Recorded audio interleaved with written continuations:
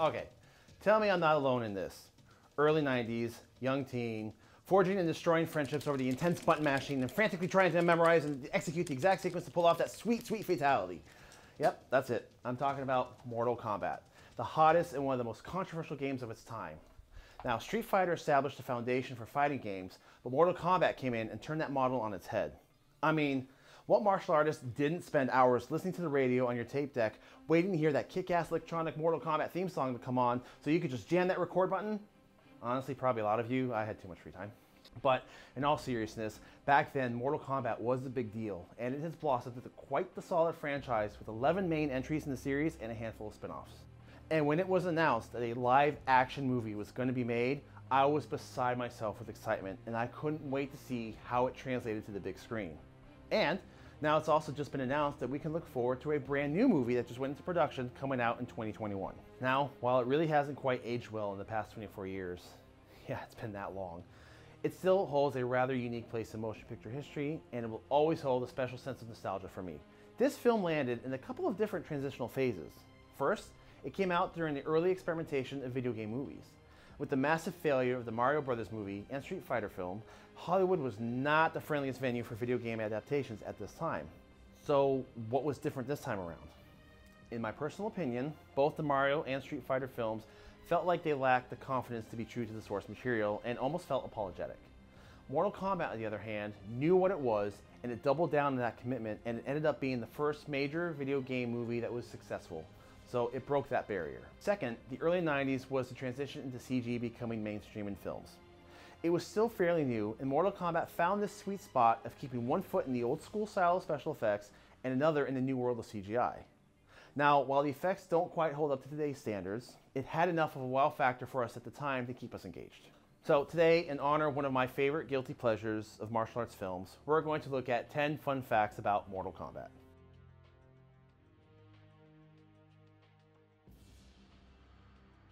Okay, so there's actually a reason I chose to do The Karate Kid as our first CineDojo video and Mortal Kombat as our second.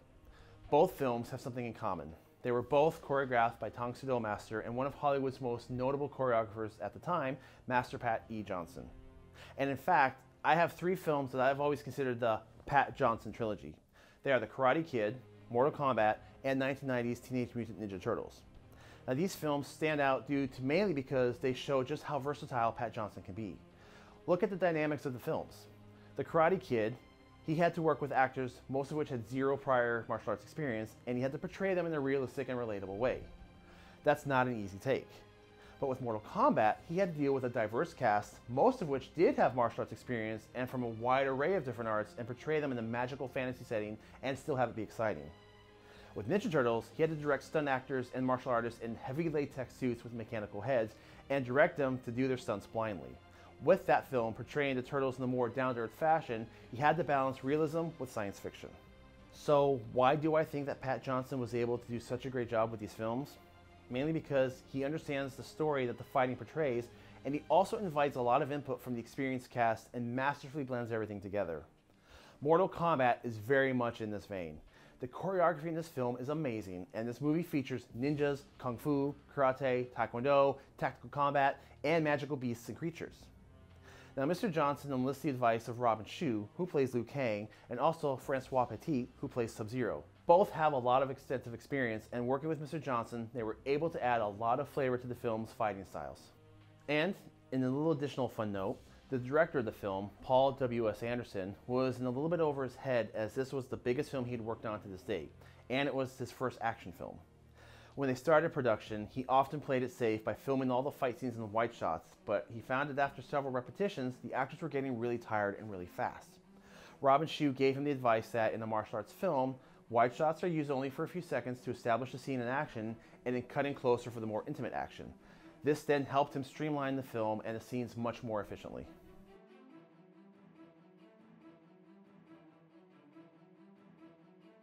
Now, speaking of Robin Shou and Francois Petit, they were just a couple of cast members that had extensive martial arts experience. Francois Petit was actually the highest ranking martial artist on staff, supposedly currently having the ranks of Kaiden Shihan in Ninjutsu, an 8th degree black belt in Jiu-Jitsu, 7th degree black belt in Karate, and 3rd degree black belt in Judo. He was very heavily involved with the film, and they needed someone to play Sub-Zero, so he got the part, but his screen time was limited due to the amount of work he did behind the cameras. Now, Robin Shou, who played Liu Kang, worked as an action star and stuntman with experience in karate, kempo, and wushu. Scorpion was played by Chris Casamassa, president of the Red Dragon Karate Schools, and held the #1 title forms competitor for 4 consecutive years. Reptile was played by Keith Cook, grand champion of 5 titles at the US World and US Open Karate tournaments with experience in karate, wushu, and taekwondo. He also played the role of younger Sub-Zero in the sequel, Mortal Kombat Annihilation. Kari Hiroyuki Tagawa had experience in kendo, traditional karate, and was part of the Japanese Karate Association. He also spends his free time developing his own art of Chun-Shin, in which he focuses less on the violent nature and more of the energy and fulfillment side of the arts. Lyndon Ashby, who portrayed Johnny Cage, had previous experience in Taekwondo, Kung Fu, and Karate. Trevor Goddard, who played Kano, was an avid boxer in England and held an impressive 58 1-1 record as a light heavyweight, and he came to America to box with a professional record of 2 1-1. Gerald Okamura studied the arts of Kendo, Taekwondo, Aikido, and had a 5th degree black belt in Sanshu Kung Fu. And there's Kenneth Edwards, who played Art Lean. He had a background in multiple Chinese arts, including Northern Praying Mantis, Jiao Ga, and is the founder of the Shantung Kung Fu Association of America, which eerily comes close to Shang Tsung.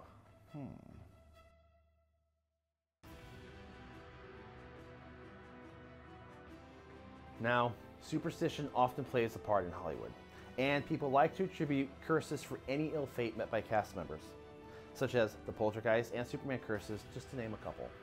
Now, I don't personally buy into this. However, Mortal Kombat had some unfortunate untimely deaths, which eerily seem to be tied to certain characters. The character of Jax was supposed to be played by Steve James, notable 80s action star, but unfortunately he passed away before production began. The role was then picked up by Gregory McKinney, who sadly passed away a couple of years after the film. Both actors were 41. Similarly, Kano seemed to carry the same fate, with Trevor Goddard passing away at age 40, and actor Darren Shalavi, who played Kano in the web series Mortal Kombat Legacy. He was 42. So that's 4 Mortal Kombat actors that passed away at the young ages of 40, 41, and 42. It's a little eerie if you believe in that sort of thing.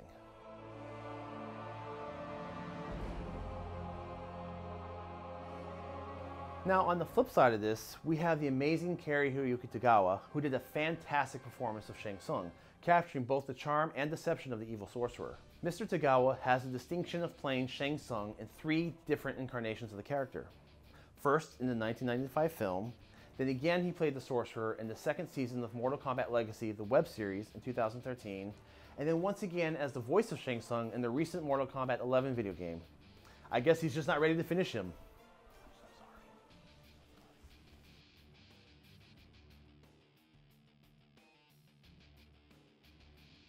Now, as mentioned before, this movie was developed on the threshold of CGI taking hold in the movie industry. Mortal Kombat's budget was nowhere near the likes of effects pinnacles such as Terminator 2 and Jurassic Park, but they still utilized the technology to ump the amperage of the film. In the battle between Johnny Cage and Scorpion, the effects supervisors were originally going to have Scorpion's spear be a real, tangible prop to be used on wires and filmed in camera. However, during brainstorming and a leap of faith, they decided to give CGI a try. Now, while it's pretty low end by today's standards, it did open up a major freedom in the scene, and it did add an element of tension. In 1995, this was super cool to see on screen.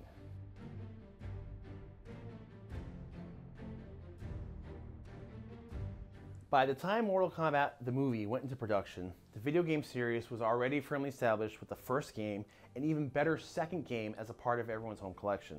The film primarily focuses on the story of the first game, but it does include a few overlapping features from Mortal Kombat 2, including the inclusion of Jax, Kitana, Outworld, and the Emperor Shao Kahn. Now, while this film was in production, so was the new Mortal Kombat 3 arcade game, and they were in fact marketed together in dual campaigns. Now, one of the new features of Mortal Kombat 3 was the inclusion of combat codes, or a series of icons that players could enter and unlock characters and special features of the game. These codes were found everywhere, in game manuals, magazines, advertisements, and even in the movie. Although not always easy to decipher, the Mortal Kombat 3 combat codes can be found peppered throughout the film.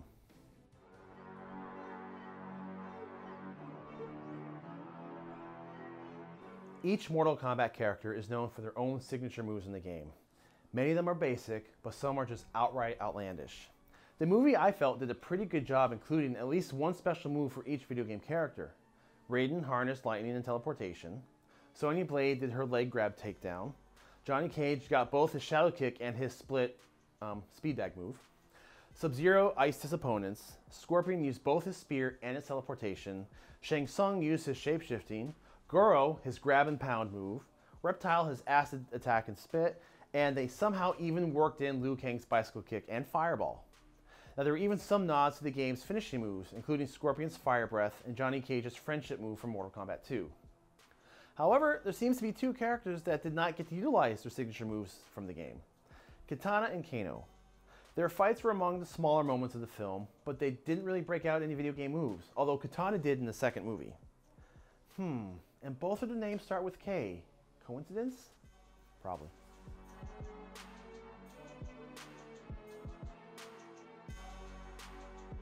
The two major non-human characters in this film could not have been made any more different from each other.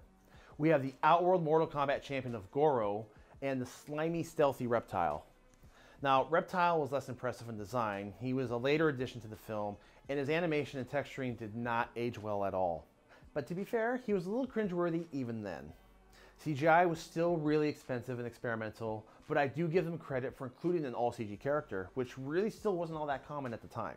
Goro, on the other hand, was much more impressive looking. He was constructed out of a mechanical rig strapped to an actor. The actor walked and controlled the lower arms, which the rig controlled the mechanical upper arms via motion control. Goro's head was also remotely controlled, and the blended effect created what I felt was a pretty cool and menacing character at the time. Now, it was a little well known that the Goro animatronic experienced a lot of issues and it broke down a lot, but the mark of a good film is being able to push through broken technology. I'm looking at you, Bruce.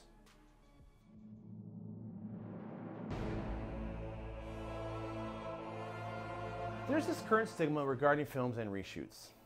Lately, when people hear of a film going into reshoots, the assumption seems to be that something is horribly wrong, something's wrong with the film. But the truth is, reshoots always were a very common practice in motion pictures. Many times what works on paper doesn't always translate to a finished edit, and reshoots are the way that you nip and tuck your film to be as good as it can be. Now, I think I can fairly say that most fans of the movie are pretty much in agreement on the two best fights in the film. The first, between the battle of Johnny Cage and Scorpion, and the second, Liu Kang and Reptile. And both of these sequences were the results of reshoots. When they played the original cut of the film to test audiences, the result was lukewarm, with many people feeling that the movies didn't really contain enough action scenes. As a result, they set Robin Shou out to direct a second unit and film additional scenes. The first was actually an expansion of Johnny Cage and Scorpion. In the original cut of the film, the fight ended with Johnny Cage shadow kicking the Spectre in the battle in the woods. In the reshoots, they decided to extend the sequence through a portal and have them undergo an epic underworld rumble. The scene was fierce, visually appealing, and totally engaging. It was a fun sequence, and it actually felt like it was ripped right out of the Mortal Kombat game. Now, the human-reptile fight was never originally intended to be in the film at all, and it was added last minute. And ironically, it's probably the most high-octane fight of the film. And it's in these scenes that you can see the directional differences between Pat Johnson and Robin Shou. Pat Johnson's fight scenes featured more character development, dialogue, and that moved the story along. Robin Shou's scenes were just balls to the wall, fun, exciting, and it captured the spirit of Mortal Kombat. You can get a sense of some of the kung fu production with frantically fierce and well-coordinated counters, fast cutting, and the inclusion of wire work. In fact, these are the only two fights in the movie that use wire work at all, and this is one of the first mainstream American films to feature wire work as well.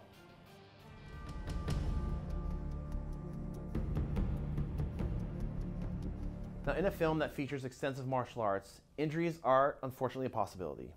Now, while most of the cast of this film were experienced martial artists and many did their own stunts, a few actors did experience some accidents. During one of Sonya Blade's fight scenes, actress Bridget Wilson suffered a dislocated shoulder. Luckily, it wasn't too severe, and set medics were able to reset it easily, and she was able to continue filming. Lyndon Ashby had expressed an interest in stunt doubles for many scenes, but Robin Shou talked him out of it, saying it was best to do as many of your own stunts as possible. He did very well, but during his fight with Scorpion, one of Scorpion's kicks happened to land between protective padding, and he accidentally bruised one of Ashby's kidneys. He was ultimately fine, but he apparently urinated blood for a bit. Robin Shou convinced him to go without a stunt double, and then he was injured in a scene directed by Robin Shou. Coincidence? Yeah, probably. But that's okay. Robin Shou didn't get away scot-free either. During his battle with Reptile, he was flung by the Green Ninja and he struck a pillar on the set, actually breaking 2 of his ribs. He didn't tell anyone because he was afraid that they would halt production. So in the end, they were the winners at the box office, but it wasn't a flawless victory. Yeah, I went there, deal with it.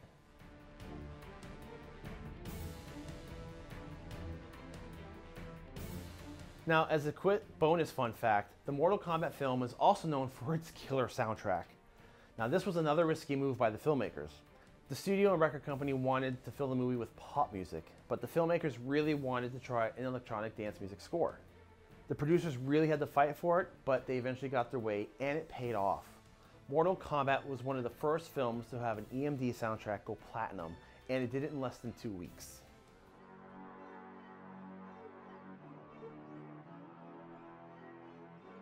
And one more bonus fun fact, Trevor Goddard was so good at playing Kano that he actually permanently changed the character for the origin story canon. In the original storyline, Kano was of Japanese-American descent, but Goddard came in as an Australian and he nailed his audition so well that Mortal Kombat creators John Tobias and Ed Boon were totally impressed, and they decided to change the character background to Australian, and it remained that way in all future games.